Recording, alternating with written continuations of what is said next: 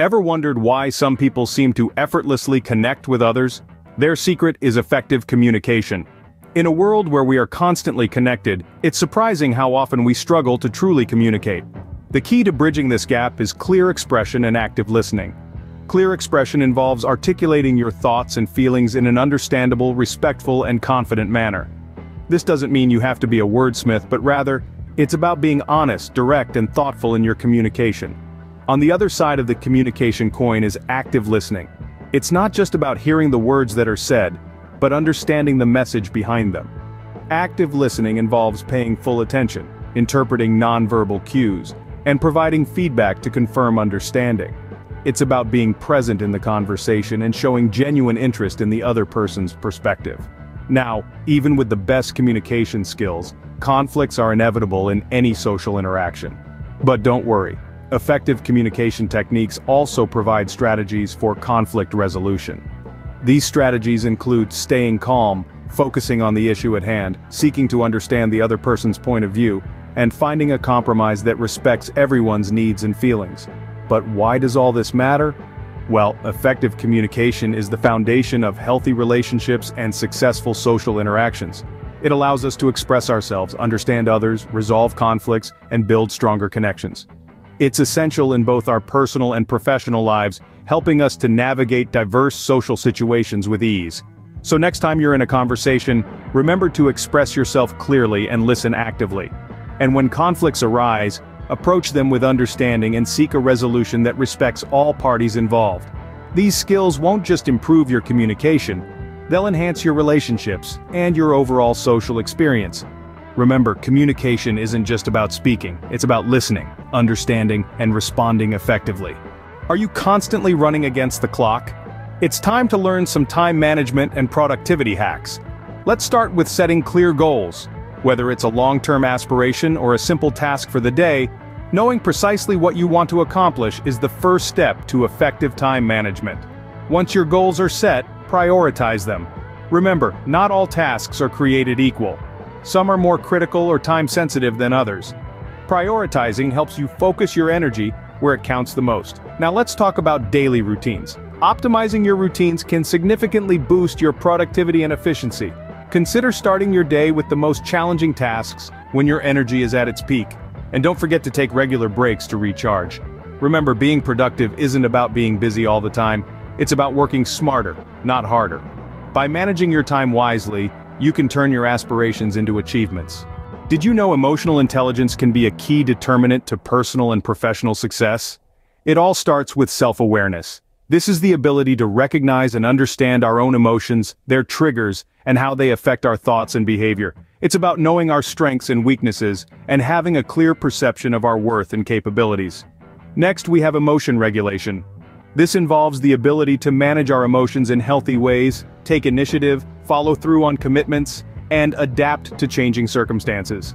But emotional intelligence doesn't stop with us. It extends to understanding the emotions of others. This is where empathy comes into play. It's about recognizing, understanding, and sharing the feelings of others, enabling us to connect on a deeper level. Lastly, resilience is the ability to bounce back from adversity, trauma, or stress. It's about navigating through difficulties, learning from them, and coming out stronger on the other side. Emotional intelligence isn't just about understanding your emotions. It's about managing them to foster healthy relationships and personal growth. Are you in control of your money, or is your money controlling you? Let's talk about financial literacy and money management. Financial literacy is the ability to understand and utilize various financial skills, including personal financial management, budgeting, and investing. It's not just about earning money, it's about knowing how to manage it, how to budget, how to save, and how to invest. Budgeting is the cornerstone of any sound financial plan. It's about understanding where your money goes and making conscious decisions about how to allocate it. It's about distinguishing between needs and wants, and making sure your income covers your expenses. Saving is another crucial skill. It's about setting aside a portion of your income for future use. Whether it's for an emergency fund, a down payment on a house, or a dream vacation, saving gives you financial security and peace of mind. Then there's investing, which is about growing your wealth over time. It's about understanding different types of investments, from stocks and bonds to real estate and mutual funds, and making informed decisions based on your risk tolerance and financial goals. And finally, there's debt management. It's about understanding the cost of borrowing, knowing how to manage your credit, and having a plan to pay off your debts. It's about making sure your debts don't spiral out of control and threaten your financial stability. These skills can help you make informed financial decisions. They can help you set financial goals, create a plan to achieve them, and secure your financial future. They can give you the confidence to navigate financial challenges, seize financial opportunities, and live a life of financial freedom. But financial literacy isn't just about knowing these skills. It's about applying them. It's about making a budget and sticking to it, saving consistently, investing wisely, and managing your debts effectively. It's about taking control of your money, rather than letting your money control you. Remember, financial literacy isn't just about making money, it's about managing money to secure your financial future. Are you a lifelong learner? If not, it's time to embrace continuous learning and personal growth. The world we live in is ever-changing, with new technologies, ideas, and discoveries emerging every day. To keep up with this rapid pace of change, we need to adopt a mindset of continuous learning. This means consistently seeking out new knowledge, skills, and experiences that can help us grow and adapt. Think of yourself as a vessel that can always be filled with more insights, more wisdom. It's not just about learning for the sake of learning, but about gaining knowledge that can be applied in real-world scenarios, that can help you solve problems, make better decisions, and lead a more fulfilling life. But how can we make continuous learning a part of our everyday lives? One way is by cultivating curiosity. Be inquisitive, ask questions, and seek to understand the world around you. Another way is by embracing challenges as opportunities for growth. Don't shy away from tasks that seem difficult or intimidating. Instead, see them as chances to expand your capabilities and discover new strengths. Remember, personal growth doesn't always come from comfort zones. It often comes from stepping into the unknown and trying something new. This could be learning a new language, picking up a musical instrument, or even exploring a new field of study. Every new skill you acquire adds a new dimension to your character and enhances your understanding of the world. Furthermore, continuous learning can lead to personal enrichment. It can boost your self-confidence, improve your adaptability, and increase your resilience. It can also open doors to new opportunities, whether in your career or personal life. So, make a commitment to lifelong learning. Seek out new knowledge, embrace challenges, and continually strive to grow and improve. This is not just about acquiring new skills or expanding your knowledge. It's about becoming a better version of yourself every single day. Remember, the pursuit of knowledge doesn't stop after school. Lifelong learning is the key to personal and professional development. Are you building bridges or walls? Let's talk about the art of building strong relationships and networks. In our interconnected world, the ability to build and maintain relationships is not just a social skill, it's a survival skill. Whether in your personal or professional life, connections matter. It's not just about who you know, but more importantly, who knows you and what you bring to the table. Let's start with networking.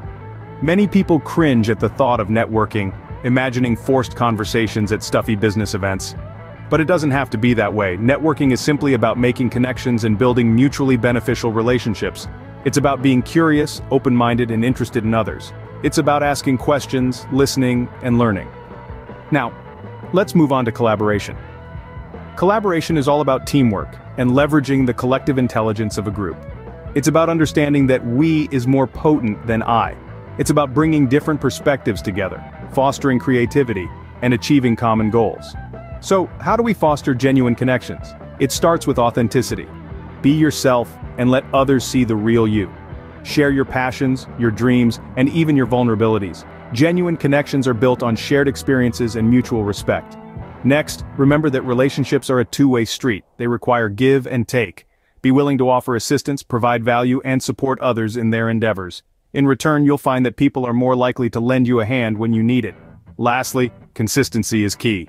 Relationships take time to build and require consistent effort to maintain. Keep in touch, show interest, and be there for the people in your network. It's also important to keep in mind that not all relationships will be deep and close-knit. And that's okay. Having a wide range of connections can provide different perspectives, opportunities, and resources. Remember, the strength of your network can often determine the height of your success. So, keep building those bridges. After all, success is rarely a solo journey, it's a collective effort, powered by strong relationships and networks.